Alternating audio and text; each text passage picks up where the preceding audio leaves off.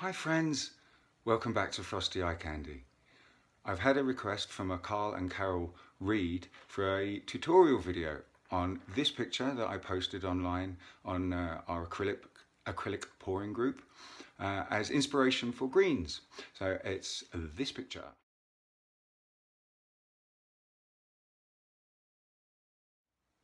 So today for our pouring medium, we're going to be using our mixture of Behr 8300, Floetrol and Minwax polyacrylic, ratio 2 to 1, 2 to 1 to 1. And our pillow is going to be Sherwin-Williams, the colour to go. This is the orange label one. I hadn't tried it before, and to be honest, I think I prefer it to the green label.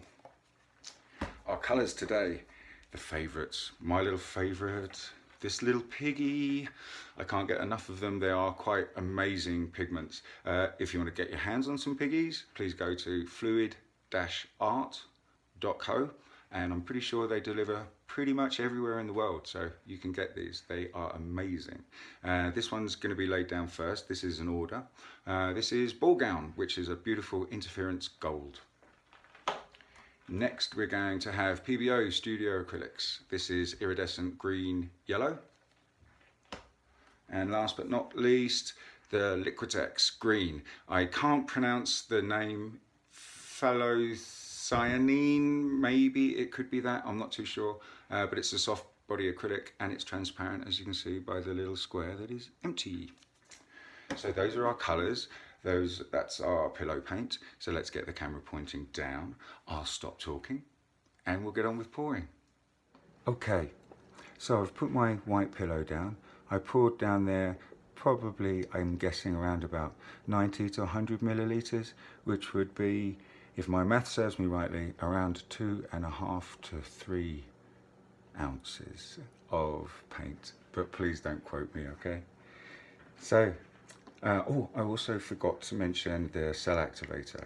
The cell activator is the Australian cell activator, which is Australian Floetrol and Amsterdam paint. This one is a beautiful dark blue colour. Hang on, I shall tell you its name. Of course, it's Prussian blue. How could I forget? Prussian blue cell activator, okay? So we're going to lay down our pigment first, which is my favourite, this little piggy, Ball Gown, or one of my favourites. I don't play favourites with my pigs, but I'm sure you know what I'm saying. So that's the Ball Gown. Next in order, we're putting down the PBO iridescent green yellow.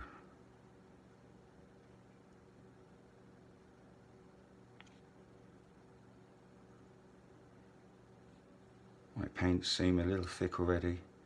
I have this problem, first world problem, of living in a rather dry house. My house is timber frame and I live a mile above sea level on the side of a mountain, which is gorgeous. But it's very dry in here, and after I mix up my paints and my pigments, even in these little 2-ounce ramekins, if you don't use them quickly, they start to thicken up on me. So I hope it's not too late. So let's put down the phthalocyanine green, the Liquitex soft body acrylic. I don't think I said that right.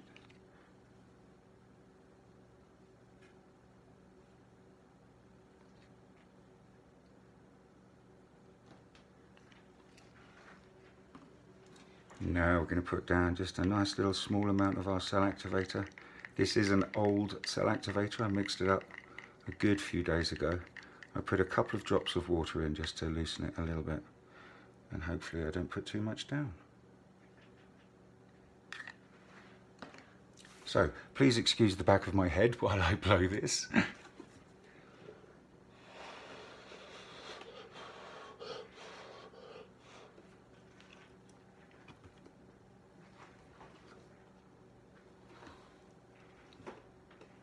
So I'm just going to give it another little blow.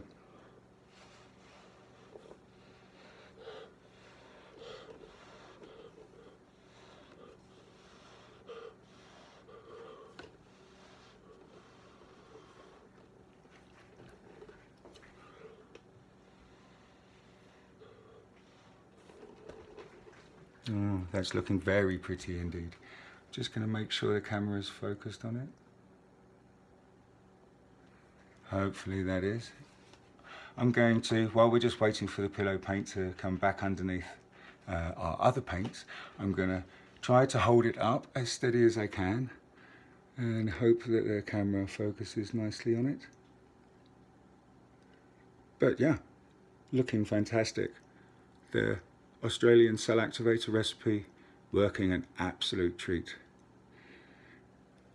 And if you would like to know what that exactly is, please watch my other videos where I go over cell activators and I reveal some of the little tricks and some little secrets that I've worked out on how to get these beautiful blooms. Okay, so now she's all moving as one very nicely. And let's give her a gentle spin.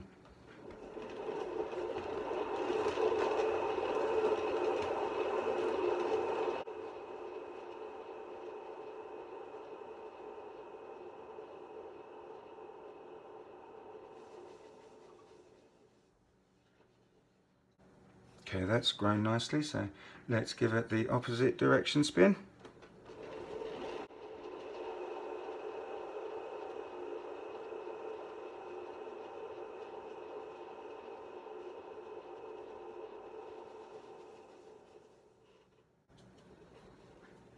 Oh, that's looking great. Okay, let's give it another spin. We want to just make sure, yeah, we still have some movement to the actual paint here. So we want to spin it until it really doesn't move very much at all when we pick it up and we tilt it. If it still moves a lot, there's still enough paint there that needs to be spun off. And if we leave it like this, as pretty as it is, we run the risk of it cracking and not drying correctly because the paint's too thick. Okay, so let's give it another spin.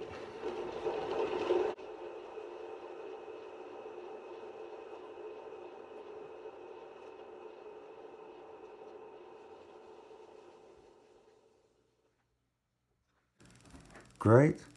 I love the little bit of negative space that we have on the piece here. It's quite nice. I do like it sometimes when the bloom doesn't cover the whole canvas. And then of course there's sometimes when we wished the bloom would cover the whole canvas. Okay, I'm going to just give it one more gentle spin, guys. As you can see, quite a lot of, well, not quite a lot, but there's some paint on my actual spinner here, so I could have used just a little bit less on the pillow. It still would have stretched nicely, but we wouldn't have wasted this.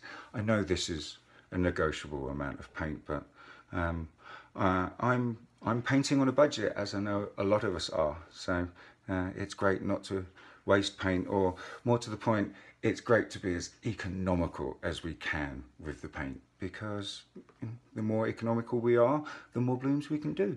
Okay, I'm going to be quiet now and I'm going to spin it for the last time.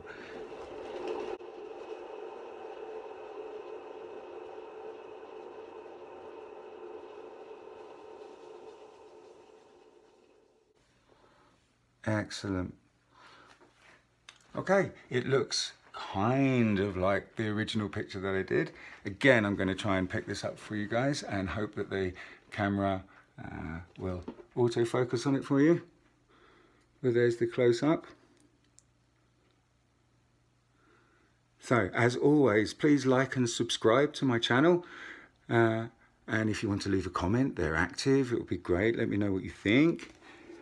And we'll finish on a nice clean, a nice close-up. And as always, guys, happy pouring.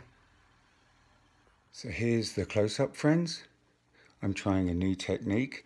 I'm going to gently just rotate this, so you can see all of the wonderful, happy little cells. I especially love this little group. So I hope the rotating isn't making you dizzy or sick. That's our close-up, guys. I hope Carl and Carol Reed sorry, Carl and Karen Reed, who requested this tutorial. I hope this is good for you guys. I hope you like what you see. Please, as always, remember to like and subscribe, and happy pouring.